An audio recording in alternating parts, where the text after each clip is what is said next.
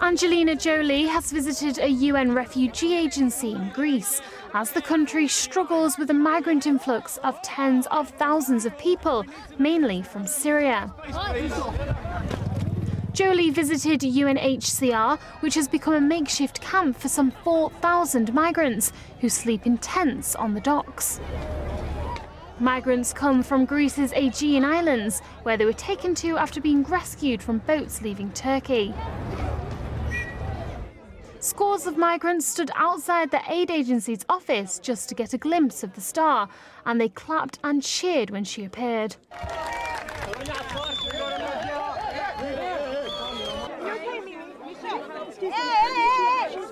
The actress greeted some of the migrant children at the port as she was surrounded by journalists. The agencies and the governments to learn what is happening, okay?